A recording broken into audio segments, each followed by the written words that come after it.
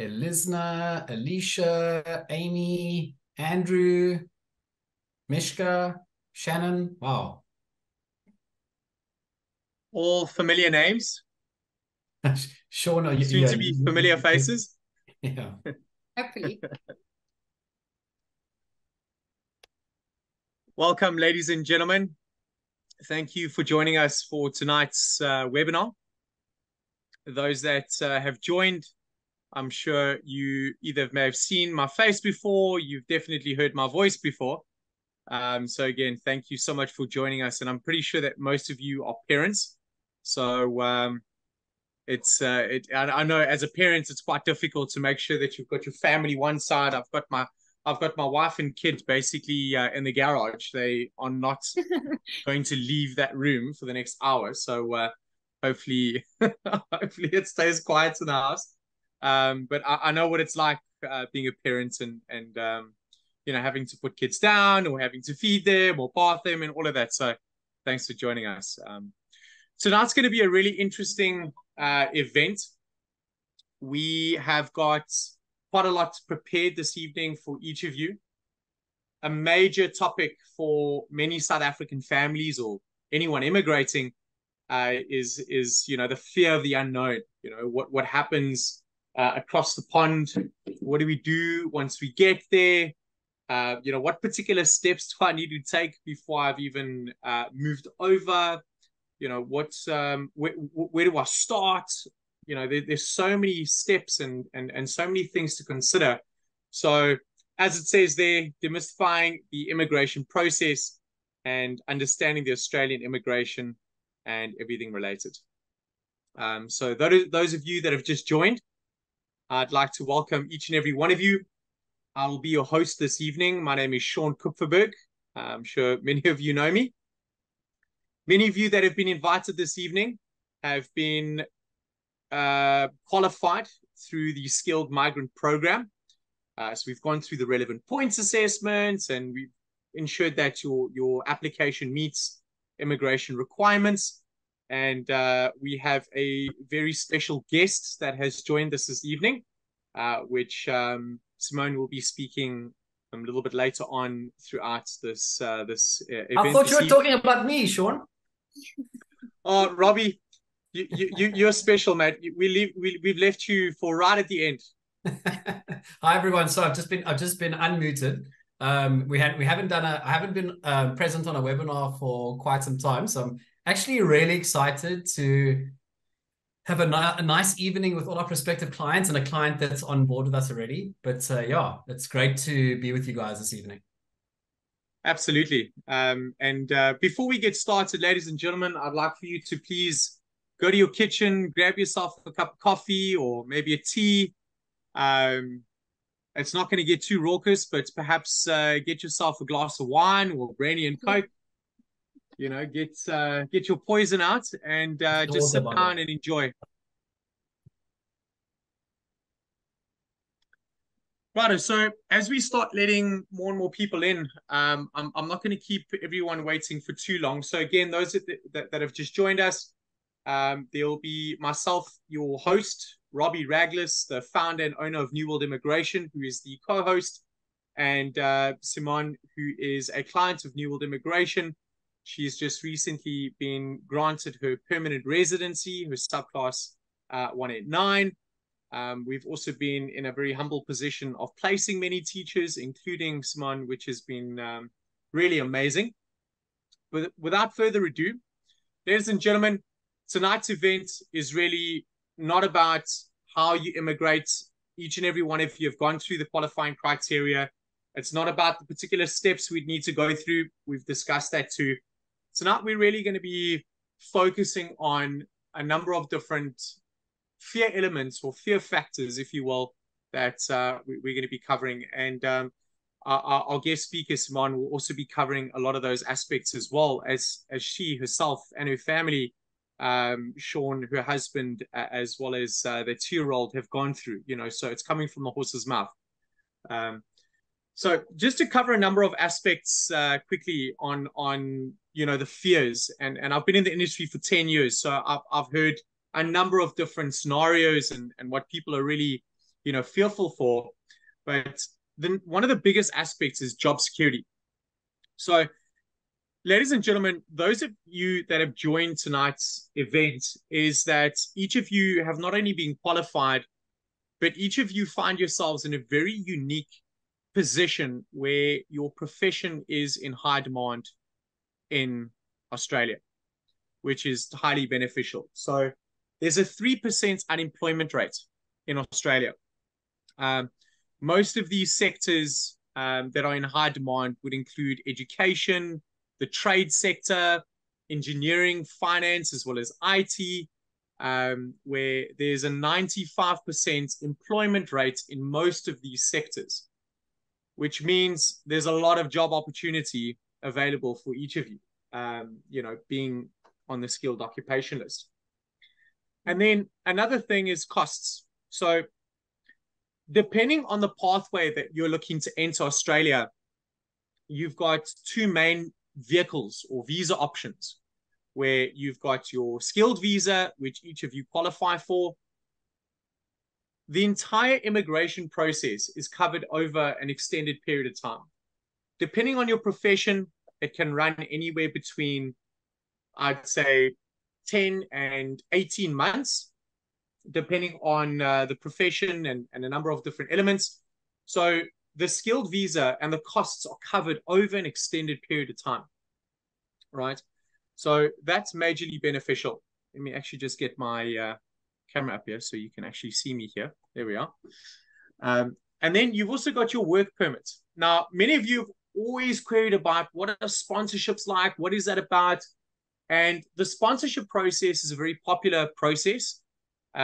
We've placed a number of teachers through the sponsorship process as well, which we've been very, very humble. And it's been so exciting throughout this course of the year, where we've been placing teachers, tradesmen, engineers, nurses, doctors.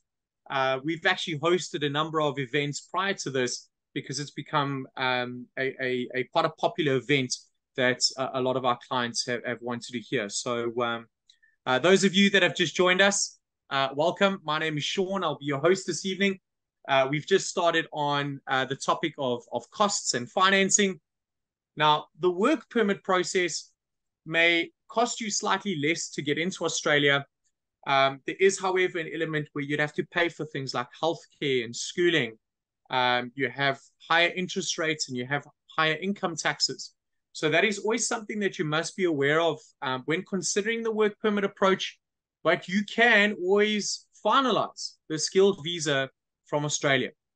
You don't necessarily need to finalize it from South Africa. So essentially, what we aim to do is get your skills assessment completed, which is your main portion of the immigration process. And then we'd look at your options. We can channel ourselves into the work permit route, or continue looking at the skilled visa or permanent residency pathway. A major aspect or conversation as well is income.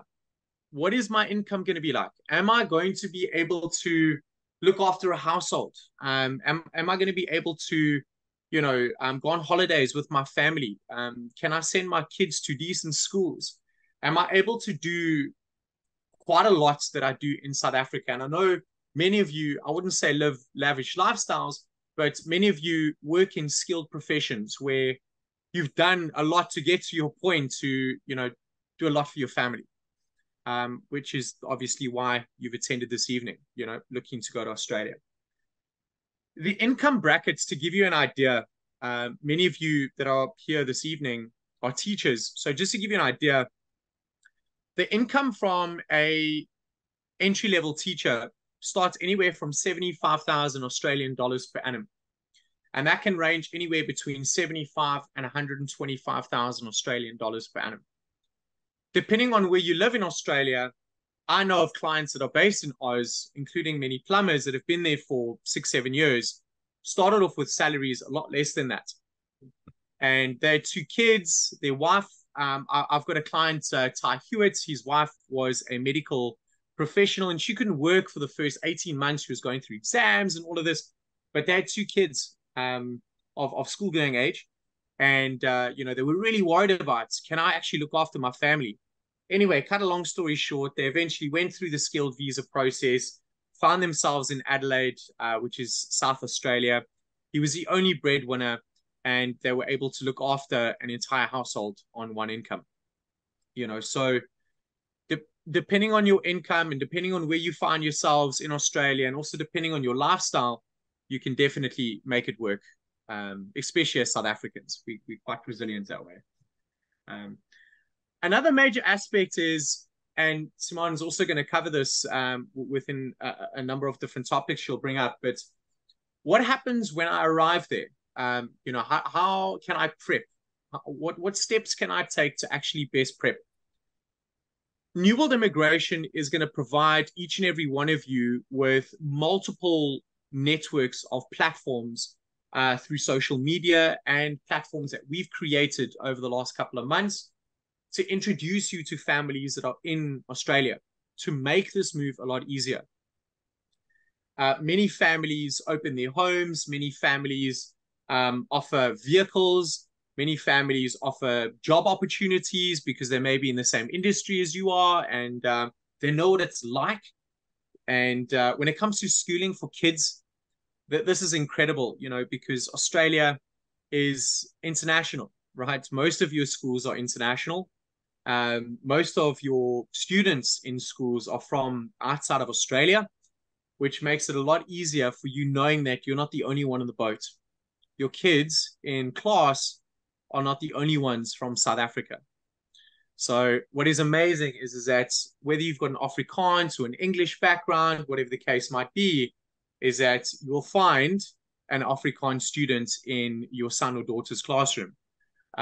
You walk through the streets of Adelaide or Queensland or Perth, you are bound to hear and serious South African accents or Afrikaans being spoken on the trams. It's very popular. And then last but not least, safety.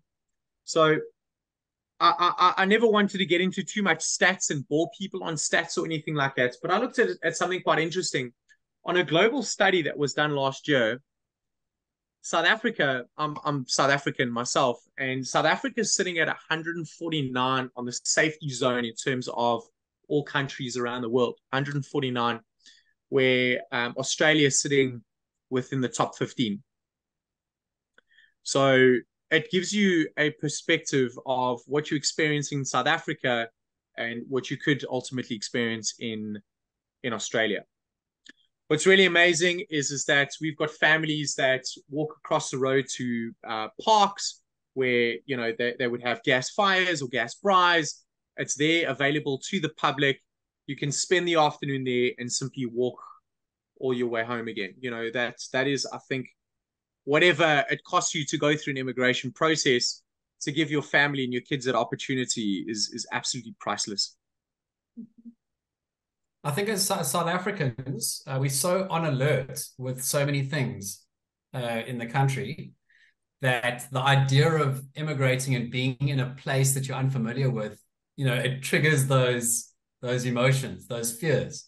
But the feedback that we've gotten from our clients is that when they arrive, they have those fears. They leave the airport, they go and stay in their accommodation for the first week or whatever. And the feedback we're getting at that point is like, everyone's reaching out to them, everyone's making them feel at home. All those initial concerns that they had are alleviated quite quickly. And I think that's it's a misconception to expect yourself to live in fear and have those concerns for an extended period of time when you arrive. It's often within a week, you get very comfortable. There's outpouring of support because people that have gone before know exactly what you're going through. So when they're here, and Simone and I were just discussing that before the Zoom started, and she'll talk to you about the experiences that she's had with the outpouring of support and offers of support from Australia, from people that you didn't even know. So, and I think that's something, if I was immigrating, I would be concerned about, I'm leaving my friends, I'm leaving my family members. Am I going to be alone? Am I going to be sitting in my house alone in Australia? Just like with no social element to my life. But it's so untrue, and all the feedback that we get from our clients is the exact polar opposite. Sure. So, without further ado, I would like to introduce each and every one of you to our dear friend, our client, Simone Skeepers. She's been part of New World Immigration, and she's gone through the various stages and steps with New World Immigration. My colleague Debbie, that I work with very closely, is one of the head case managers at New World Immigration.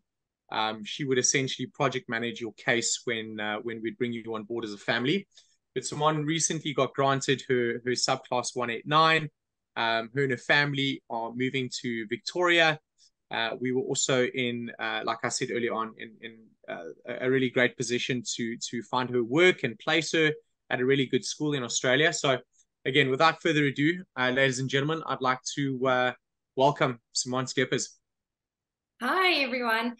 Yes, we were very, very lucky to have found New World Immigration after a lot of thought.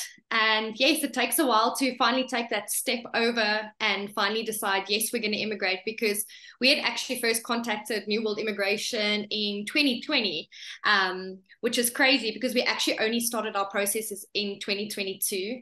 I am a ECD teacher, so my qualification is early childhood development in the foundation phase.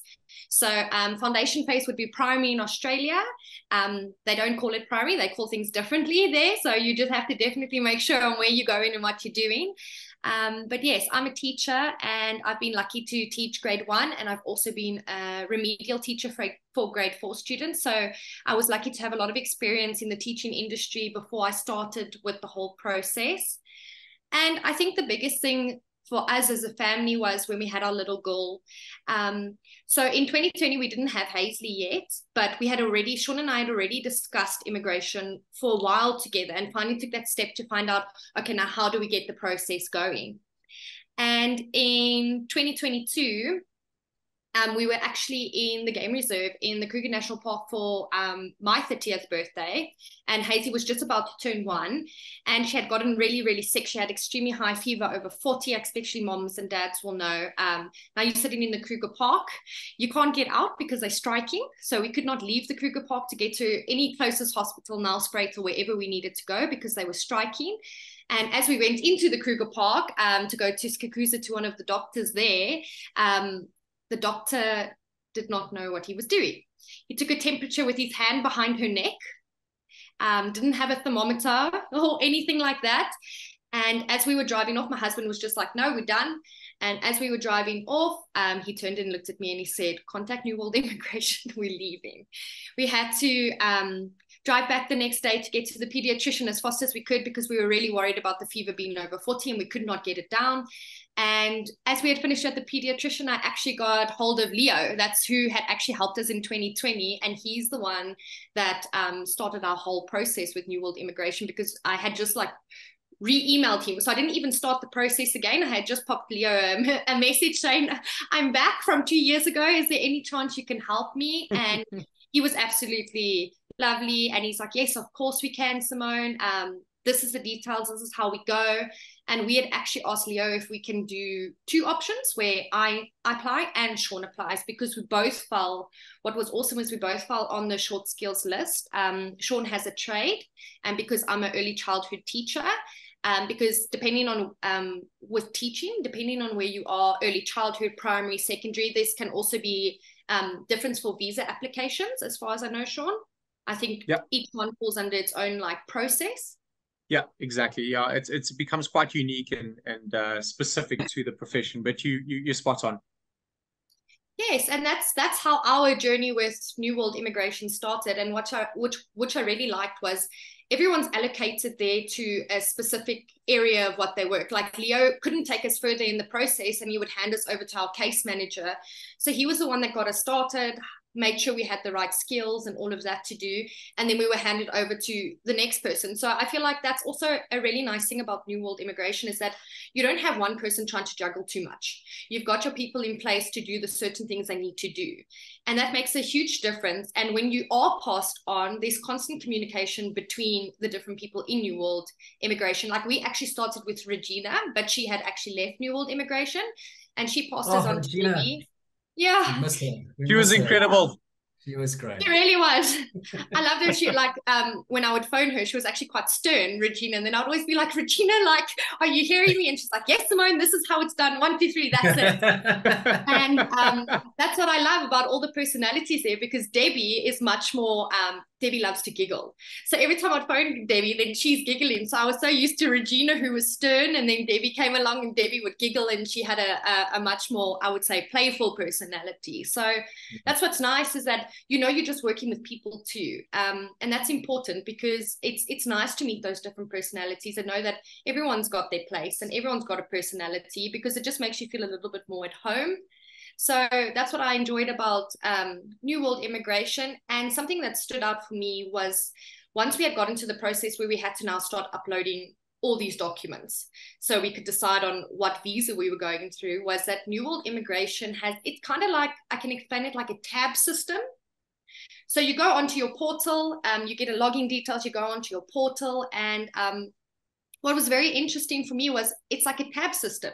Everything's got its little tab, where you need to load passports, where you need to load tax documents, because the Australian government asks you for everything, from what you ate from dinner last night to clothes sizes. No, I'm just joking, but it does end up feeling like that for the amount of information you do give them. So I feel like New World Immigration made that so easy, because everything was under a little tab system. And I'm a very organized person. So with the amount of documentation needed to go over, you feel a little bit flustered. So you start to get like, oh my soul, I need this. And then you need tax documents, you need pay slips and all of that. And there's 100 of them. And where do I put them and where do they go? So I can tell you one thing. I think a lot of people think, oh my soul, what am I going to do? Why would I pay that much for an agent? I can promise you they make the process so easy for you to try and figure out what documentation, at what quality. That's another thing you don't even know. Your documentation has to be scanned in at a specific quality and everything. I mean, those are all the small things like Debbie helped us with and Regina helped us with, because it sounds so silly, but that's something that can make your visa take a year, or your visa take 3 years, because you don't have the documentation. Or, you know, the Australian government can turn around and just say, I'm not going to deal with this applicant. I mean, every time we're asking for something, they don't have half things. And with New World Immigration, it's just all there. So, you know, the day you apply and you send all of that in, the chances that they're going to ask for anything else will be something that was not planned, if I can say so. So I really enjoyed that part. And then we were waiting on our visas, and Sean and Luke is also part of the recruitment side, kept phoning me because we couldn't wait. We could not wait to phone you, and we just tried to plan like, when should we phone Simone at the right time? And I sat down with Luke and I said, mate, we've got so many opportunities lined up throughout the east coast of Australia. We have to phone her. We have to phone her. We know that her visa is going to get approved. You know, I mean, we can't guarantee anything, but I mean, you're a stellar candidate. There's no ways your application's even going to get scrutinized. So let's put you forward. And sorry, I interrupted there. No problem. No, I was really happy, because I mean, it was crazy, because as you know, Sean, as I had actually gone for 3 interviews. They were all online. And I think the one thing to take in mind is that, remember that we are quite a few hours behind Australia. They're quite ahead of us, depending on where you're having your interviews in the country. It can vary from 7 hours to 9 hours to 6 hours. But to keep that in mind for your interviews, because your chances of having a interview at 6 o'clock in the morning is pretty big. I did a few of those, and I did 3 interviews, got 3 job offers, and ended up choosing one of those job offers that I was really, really grateful for. And I'm sure if those 3 weren't a match, that Sean and Luke and everyone from your side, there were so many more that we could have chose from. But that's what I love, is that you guys looked at into, asked me what my personal preferences were, said, give me these types of, like documentation. What would you like to do? And I was ready to kill you guys because every time you phoned me, I thought it was Debbie telling I me know. and it wasn't. So every time I it was answered that such like a phone, bittersweet conversation. I'm telling you, every time I answered that phone and I heard a male voice, I was like, yes, but no, I thought you were Debbie and you're not Debbie. I Oh, think for shame. us, that was the hardest part of the process was waiting. It was waiting for our visa to come because everything else worked so smoothly through you guys that the hardest part was the wait. It was that waiting on that visa approval. And we were very at the mercy of the government. I mean, we're literally at the mercy of the government as to when they approve these things. And that's the thing, you want to do everything humanly possible where you have control. And then once it's submitted, that's where the control ends. You can follow up and you can push them along but they are very sticky about, and because the waiting time is considerable, you don't want to ever have to repeat it again through one document that you maybe missed, that you submitted that was incorrect, or you didn't dot an I or cross a T. And it happens. Like they will pick out the most random, small, technical. I remember I had a client, we put their work experience on, and it was a series of jobs that they had. We put like the dates and they would literally follow on, and we had one date overlap. They called us and said we need to have this document resubmitted or re-prepared. So they are so sticky. And that's what's so important to get it right first time.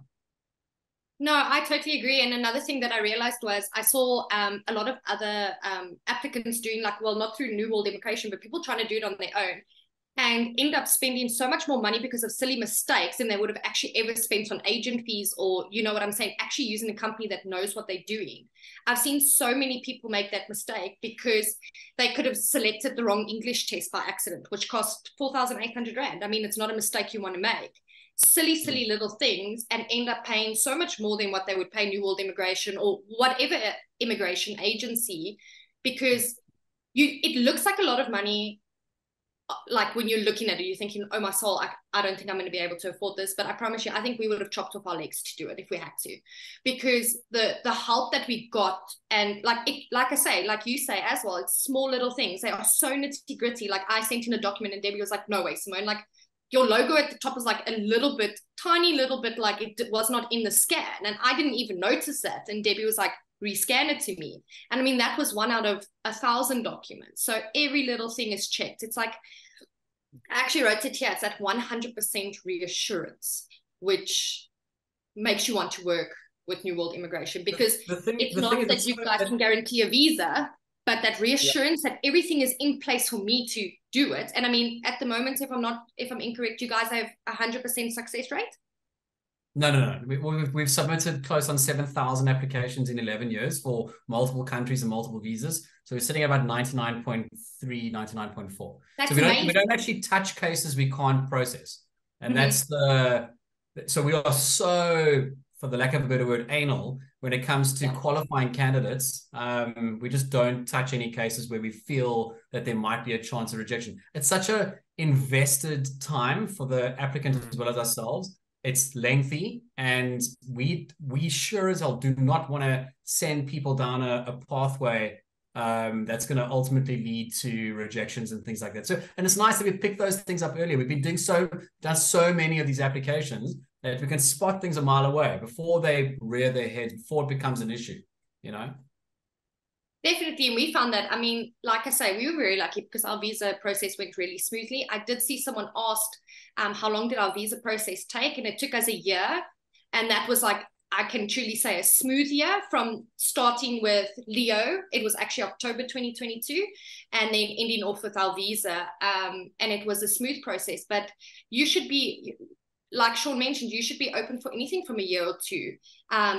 I know some can take longer. It can be the most minor little thing. Like Debbie was telling me, one of her other clients got asked to resubmit new documents, and it was for them to prove that they are like lawfully married.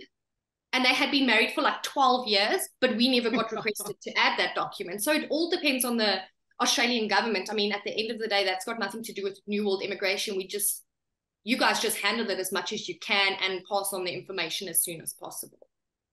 Sure. The thing is, like, and the way that we like to prepare our service offering and how we modeled it was that we understand that everyone's sitting here in the Zoom, Simone as well. You guys have lives. I mean, think about how much free time you have.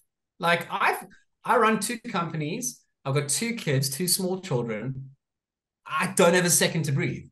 And you know, if you've got busy lives and now you are undertaking a very complex, very intricate, very detailed process that takes time and needs to be done correctly, how do you really allocate time to doing it? It's almost like kind of like having a wedding planner. You want it to be perfect. You want that day to be perfect. You don't want anything going wrong. And you want to be able to live your life, and you want to be able to go to work and not have to worry about these things. And I mean, the value that's attached to that problem being solved is, in my opinion, way much more than what we charge for our services. It's just reality.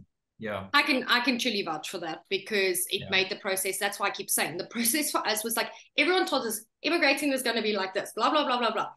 At the end of the day, it was so smooth. Sean and I were like, are you sure this is how it's supposed to go? Like, everyone thought it was going to be an absolute nightmare. We kept like, maybe like, are you sure New World immigration isn't like that makes me like super just happy. So smoothly. That makes me, I mean, you couldn't make the CEO happier. Like, that makes me. It really was. It's just truly the truth. And I must say, like, if Debbie wasn't sure about something, she was off that phone, had found out from you guys, and back on that phone with us within 5 minutes. You know, everything was always like, that's why I say that reassurance.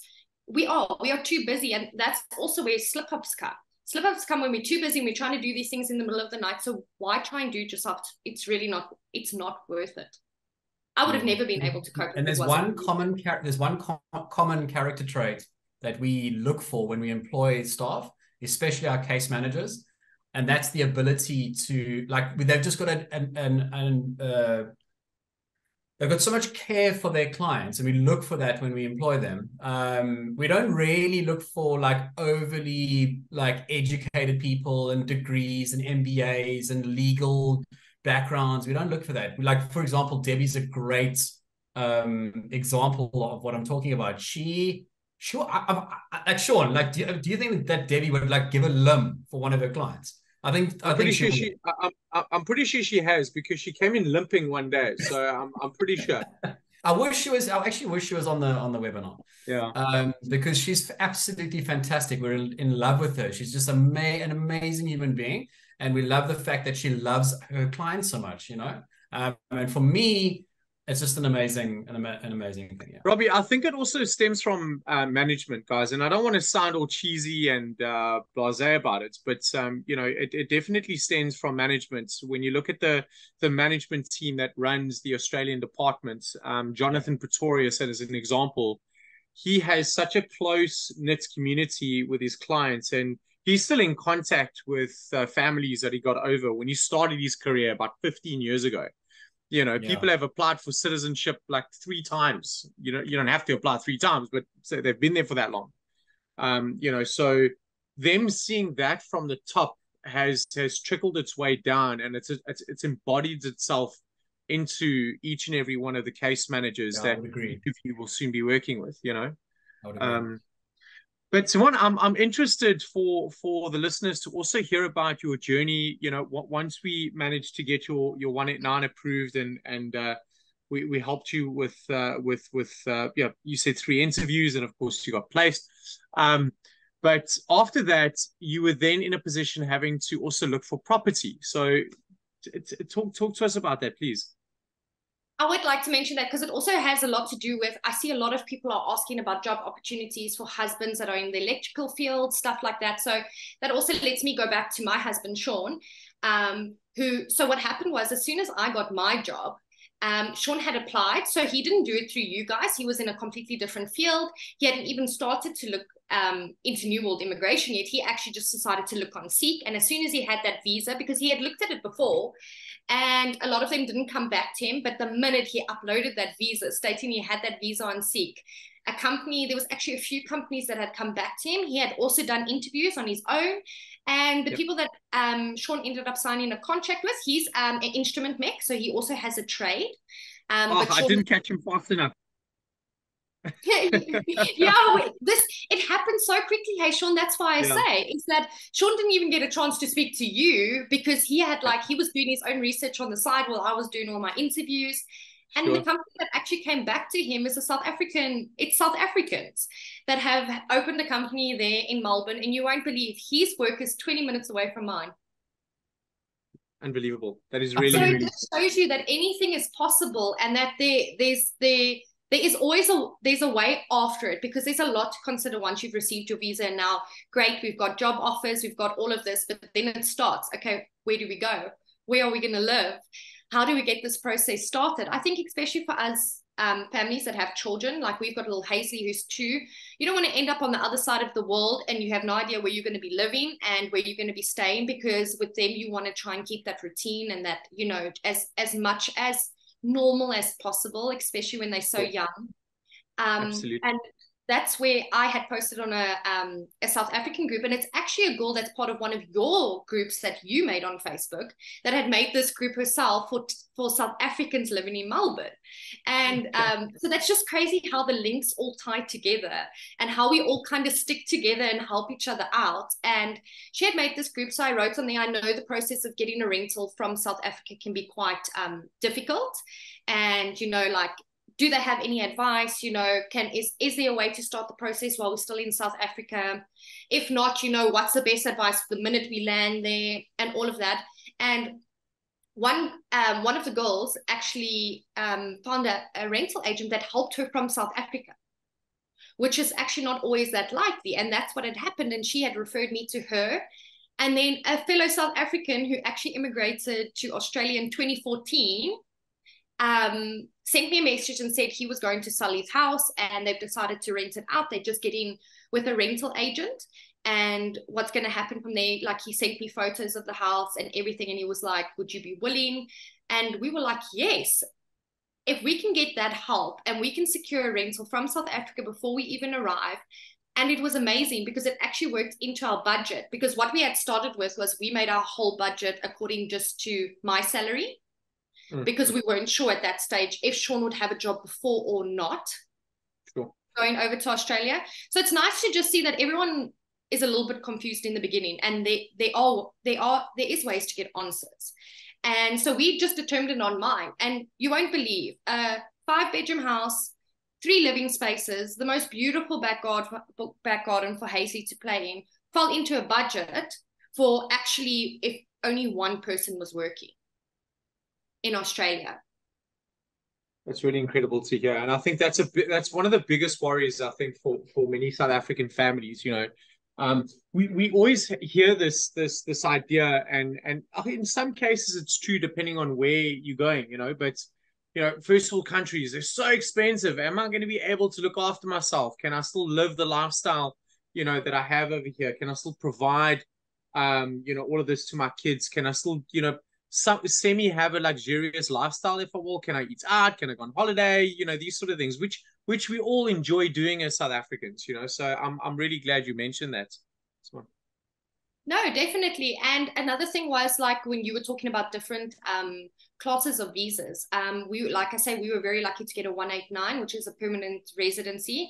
I think people would cut off their limbs, like you talk about Debbie cutting off limbs. People would cut off their limbs for a visa like that, just because of the things it comes with. And yes, the process is a little bit more expensive, but for us in the end, I can give an example. We were looking at different schools for Hazley, and because she's under 3, childcare is quite expensive in Australia, because the teachers are so highly qualified and there's so much that goes into childcare at that age that and they're really good businesses. So they know how to charge. No, they really do. So if you're looking at childcare for a child under 2, you're looking at about, I would say, around $130 a day. Now, I don't want anyone to put that back to rand unless you have that glass of wine Sean was talking about, because you'll be in a big fight. It's really expensive. But what's nice about the 189 is that we get subsidy. And even if you don't get it directly, like let's say she starts school in January and we only, I know there's a bit of a waiting period at the moment. There's a 3-4 waiting period. There's a back pay on that too. So it's all these small things that are really like important to know. And I mean, like that subsidy makes that maybe half. Sure. Yeah, So I mean, it going really for huge permanent difference. residency, going for the permanent residency option is just an absolute no-brainer. Don't question it. You've got to do it because the cost saving when it comes to healthcare, schooling is just enormous, Yeah. absolutely enormous. And it Yeah. makes up for all the financial concerns that you might have about living in that country. Yeah. I think Guys, even I'll more. give you an example. Sorry, Simone. I'll give you an example. So I placed two guys from Nelspruit at a farm in Queensland on a macadamia farm. Now they both went over on permanent residency, and I recently got a farm manager on the same farm, which I placed him there as well, and he's gone over on a work permit.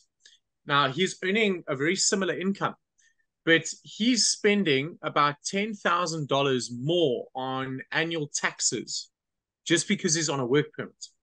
$10,000. So that is a huge amount of savings where, again, you might look at the skilled visa. Wow, this costs so much. But when you find yourself in Australia, you start benefiting from those costs that you've incurred from day one, so it's highly beneficial. Sean, I just want to just jump to some. I just want to just sorry, Simon. I just want to just jump to some of the questions in and out because some people have just asked some questions in the chat, and I've always wanted to be this person that jumps to questions in the chat. So let's just do it. We'll do 1 or 2 questions, then we can jump back to the topic of conversation. So Lorna asked at the top here, my husband is a qualified fitter and turner. Is sponsorship available? So Yeah. Sean, Over the last couple of months, ladies and gentlemen, I'm going to be covering this question across the board because many of you are also going to be asking about various other professions. So we've taken the step of looking at the skilled occupation list and then taking a look at the clientele that we have on board, because eventually they'll get their visas at some point. We need to make contact with companies that are offering either sponsorship opportunities or at least have vacancies in Australia. So prior to our clients either getting their skills assessments done or prior to them getting their visas approved, we've gone out and sourced work opportunities for our clientele already. So it gives us the added advantage to find work opportunities and present you with opportunities while we're going through this journey. Yeah, so yes, to answer your question, won't be, we got, I think, Sean, how many companies do we have that want fitters and turners? I think 3, 4. On the books, 5 currently, and they're in both the East Coast and the West Coast of Australia. Okay, so next question: what is the best skilled visa that guarantees a chance for entering Australia and getting PR? So just to clarify that question, so a skilled visa and permanent skilled visa is a permanent residency visa. So you would want to enter Australia on a permanent residency visa, which is an amazing thing that Australia grants people. It's very rare that we have this in the immigration world. With other countries, it doesn't work like that. You often have to go over on a work permit and build your way up and eventually get permanent residency and then get all the benefits. And, you might not have visited Australia once, and we can get you a permanent residency application approved. Get on a plane and you arrive there for the first time, walk through immigration, get stamped in as a permanent resident.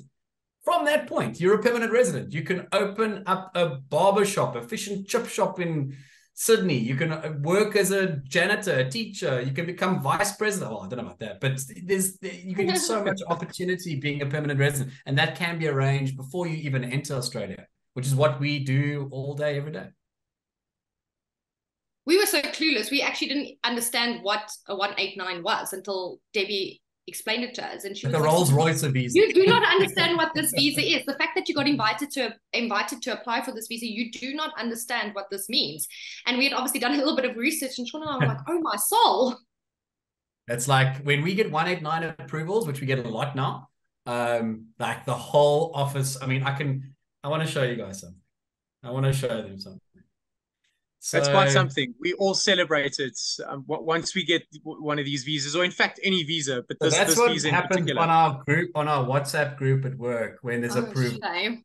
It's like, and they literally every day we get like all of these. They're just everywhere. Like 17 smiley faces, 58 flames, 48 arm muscles. Cool. Because and that's just testament to, we just love it. We love the industry, we love approvals, we love helping people. And when the case managers get approvals, we celebrate it company wide. The whole company is made aware of any approval that we get. So Simon, before meeting you tonight and seeing you for the first time, I had heard your name Okay. 25 to 30 times in the office. Yeah, we were quite busy, and every time Sean and Luke would phone me, I'd say, "I'm going to kill you guys. I'm going to kill you. I'm so glad you are phoning me and helping me, but I keep thinking you, Debbie." Crazy. Sean, Yeah. I actually wanted to ask you a question. This is how I understand it in the research Sean and I we had done, was that when you get a 189, so you get a permanent residency visa, as far as I know, you only have to be in Australia 12 months from the date you arrive to apply for citizenship. So when you, let's say for argument's sake, you were granted your visa today, your 189, you'll be given 12 months to enter Australia to activate your visa, right? Mm-hmm. So your medicals and your police clearances are essentially valid for 12 months. So they want you to enter Australia on or before those documents expire, okay? Now, your visa is granted to you for a period of 5 years. So Australia would like for you to settle within that 5-year period. Okay. Once you've lived in Australia as a permanent resident for 4 years, that's when you become eligible for an Australian passport. Okay, perfect. I just wanted to get some clarity on that because I wasn't sure myself. No, you kind of want to move over within a year of activation, eh, Sean? Yeah. Because at the end of the day, the sooner you start settling in Australia, the sooner you start eating into that 4-year time frame to become a citizen. Australia wants you to be there for forever. That's they'll obviously allow you to travel back and forth, going home, visiting family, going on holiday, those sort of things, or traveling, throughout Australia or wherever. But because you work within a profession that's in high demand, they want longevity of that. They want you to settle. Where many countries scrutinize citizenship, you go through so much to get a US passport. You go through so much in many cases to get a Canadian or a European passport. Where in Australia, they want you there for a long period of time, which is incredible. And it's nice that they give you that window, because think about it. You got your visa approved, and Simon, you're in the exact situation right now. Get your visa approved. Yes. Oh, we now have to plan this move, but you've got so much time to do it. There's no rush. There's absolutely no rush. And then you have the ability to really start looking for work in the place that you want to settle in. You can start preparing your finances, moving finances over. You can start thinking about if you own a home, selling that home, or maybe you want to keep it if you go over. But that window is a really nice period of time. It definitely is. I mean, as soon as we got our visa, we were like, okay, thank you. I think the thing that took the longest was, like, obviously you don't want to leave on a bad foot for employment on this site. So it was giving your notice. You've got to also remember that is that depending on if you're still working or not, you've got to give notice and stuff to your companies. And that's one thing I can truly say is I would never leave on a bad foot when it comes to your ex-employees, because you're going to need a lot from them. Reference letters, things like that. So I always say, don't burn that bridge. So even though you're really excited for the process and all of that, you do need a lot from ex-employees and stuff like that. So I would definitely not burn bridges and do it the best way you can. Absolutely. No, I couldn't agree more. But it also, I think, ladies and gentlemen, this is something that you must also understand, and you'll notice this very quickly once you land in Australia, is the work ethic and the dedication the average South African has. Testament to what Simona just mentioned now is it's not up and leaving because you now got permanent residency in a first world country. You stay commitment, finish off your commitments, and then you move over. But the points I'm trying to get to is that the demand for South African skilled professionals is at a very high level because of the work ethic and because of the dedication you guys have to your day-to-day role. You know, where I'm not going to blanket form or label the average Australian, but a lot of these countries are very cushioned. A lot of these nations like Australia or New Zealand are looked after by the government heavily. Whether you work or not, you're very looked after. You know, so in South Africa, we don't have that. You know, you have to work, excuse my language, your asses off to put food on the table. And if you don't, you're on the street, you know. And you apply that same mentality in Australia because it's just who we are. And employers love it, which gives you the opportunity to climb the ranks, whether management is on the cards, whether higher salary is something you're looking for, or even starting your own company somewhere down the line. South Africans do that. Yeah. And there's so many South Africans there and willing to help when it comes to work, accommodation, whatever it may be. I had someone message me and ask, can we pick you up from the airport? You know what I'm saying? So just to know that you've got that little bit like that taste of home there too, and that everyone is willing to help because everyone's been through it. Everyone's gone through that experience. That also makes such a huge difference. I think everyone, as I can see, the questions are more in the starting processes of understanding occupation and what visas and stuff like that. But when they get further into the process, they'll realize how important all of that is and that they shouldn't have to worry about all those things because it's just, I promise you, the South Africans, they are amazing. And I think our work ethic as South Africans is top class. I see it. I've been to other countries before. I've been very privileged to have also lived in America for a year. South Africans just work hard. I really feel like we are a hardworking nation. So it definitely gives us that like a little bit of a upper against other countries. Yeah. So that I mean, when we go out into the marketplace and we look for companies that are perfectly suited for our clientele, the companies that we engage with first are so receptive to the idea that we're an immigration company that has an active recruitment division. They absolutely love this scenario. And they are queuing up at the door, waiting for our applicants to get done with their visa process. Some get done and then we play. Some it happens sometimes before. But the response has been overwhelming. They love our clientele, which is great for us. We are in the position to really vet the people that we work with. We've turned down a number of contracts because we just don't feel that they have the same value system. Some companies don't have the same value system as what we are commonly used to. So, but yeah. Cool. Just another question here, guys, from Patrick. Can a work permit be a way to speed up my move to Australia? If yes, can New World Immigration continue with the PR while I'm working in Australia? That's a very good question. So I'll give you an example. I've got the same client that I spoke of earlier on, Neville. He's gone over to this macadamia farm on his 482 work permit, and we are going to be finalizing him and his wife their permanent residency onshore whilst they're in Queensland. So yes, we are able to do so. That's the nice thing about Australia is that you can actually do things onshore. Sometimes, like for example, South Africa's immigration system, there are restrictions with regards to what you can do here and what you can't. Sometimes our clients who are doing South African visas have to return back home before they can apply for visas to come back in. Australia is somewhat different in some respects, making it convenient to actually get stuff done onshore, which is really, really cool. Sure. Another good question here from D is, what about your parents? So wow. Just a quick one there. There are a number of different types of visas that a parent can apply for. There's a whole list. And you must be very careful about which particular pathway you choose because you can apply for one, but it may not allow you to apply for another at a later point. They become quite sticky that way. But there are a number of different visas. The 870 that he is referring for a 870 once you have settled in Australia. So it's called settlement. And generally, you have to have been in Australia for at least 2 years, 24 months in Oz.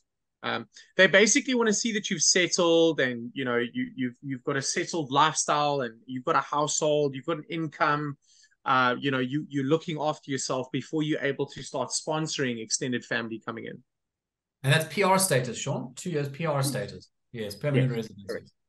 Yeah, they're also on a 189. Yeah, exactly. I just want say something about the recruitment division quickly, Sean. Sorry sure. to interrupt you. Paperwork, when it comes to that, doing like online job applications is like such a tedious process. You won't understand, like it is horrible. The amount of information, like I don't know how it is in other fields, but especially as an educator, the stuff they want to know and having to fill in those forms over and over and over and over and over again, like eventually you just don't want to do it. It actually becomes like so tedious that it's like you cannot possibly do any more forms that day to fill in and that. And that's what's awesome about the recruitment. You do it once and you guys send out information off to different schools instead of having to apply yourself for school after school after school after school. That also makes the process a lot quicker to get a job.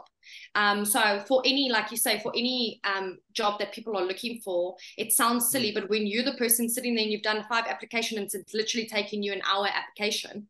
That makes a huge difference in how quickly you're going to find a job and get a job. And you guys all have all our information and it gets like broadcasted from there. So that also takes out hours and hours of work of trying to find your own job.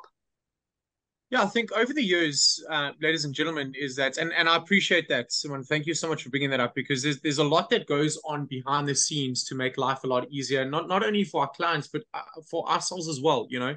And over, you know, the 12 or 13 years that we've been in operation, it takes a long time. You know, there's so much going on. So we've tried to refine and fine tune this as much as possible. So we started the recruitment division back in 2016, and we've been developing where we started off by placing plumbers in Australia, and we've placed over probably about 60 plumbers since then. And with the demand for teachers now and diesel motor mechanics and the list goes on, we've had to try and refine this as much as possible to make it easier for all parties, employers, recruiters, ourselves, the clients. You know, there's so many people involved here. So if you can make this easier, please do. Now, Tonderai, you say you're a diesel mechanic with 9 years experience. Which visa do I qualify for? So I will tell you straight out that diesel mechanics are the most sought after profession out of any profession in Australia. We've experienced the most urgent demand. In fact, we were speaking to a client the other day and we said, we were you know, entering into a contract, and we asked him, how many diesel mechanics do you need? You know, he said, if you have 40,000, I'll take all of them. So there's just, because of all the construction and the development going on, and it's the mines, huge piece of land with a very, very small population. It's a tiny population compared to the size of the space. So Australia is going through an economic and construction boom. There are mines. This construction industry is pumping. There are mines everywhere, and diesel mechanics are highly sought of. Yeah, to give you an example, just on that note as well, there are over 200 active mines in Western Australia, and you know, a large percentage of the working force is going into retirement within the next 5 years, due to the baby boom effect that took place in the 50s. So this is adding a lot of pressure on the labor markets on that side. So hence you're in demand, and hence the amount of opportunities available on that side. A few of you have asked whether or not this is being recorded. I'm pretty sure you just heard that right now, but this entire webinar has been recorded, which we'll be sending to each and every one of you just to watch again. And just on a final note, I'd like to thank Robbie, I'd like to thank Carlos, and I'd like to thank Simon for joining us this evening. Your words have been, I'm sure, been very helpful and very inspirational to many of those that have joined us. So thank you for that, Simon. It's been a huge pleasure working with you. And guys, if you're going to Australia, and you have any questions, just please, give Simon a call.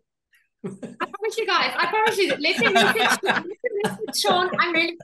That's why I'm a teacher. I'm willing to help wherever I can. And the amount of love and help you've gotten, I am just so happy to share that, because I wouldn't know half of what I did if it wasn't for other South Africans helping me. So Sean is welcome to share my contact details. I don't think you want that. We've got so many people coming on board right now because of the conditions in the country. But well, I tell you what, I'm going to start your own Facebook page. And we'll charge like a 2,000 Rand entrance fee to get onto that Facebook page. You have to be the first one on then, Sean. Absolutely. No, I've got to pay top dollar for this. This was incredible. Yes, if I just anyone want to is seeking contact, please. I am really willing to help. So Thank you. That's so so sweet. if anyone says anything, Sean, please send me the message. I'm happy to help where I can. absolutely. No, I definitely do that. And there are many teachers that have joined us this evening as well, or artisans that are married to teachers. So, coming from the horse's mouth is always great. That really is amazing. And guys, I just like to finalize this on a final note is, again, each and every one of you have gone through the steps, the stages, the qualifying criteria. We've been doing this for over a decade, for over 7,000 families. This is what we know. This is what we do. And we do this with passion. And I look forward to working with each and every one of you. Let's get started with the initial stages. Take one foot moving forward, one step at a time, and we'll slowly but surely get to the point of getting an approval. I look forward to working with each and every one of you. Thanks again for joining us, and we'll be sure to send out this recording soon. Have a great evening. Take care. Thanks Bye. again, everyone. Bye, everyone. Bye. Ciao.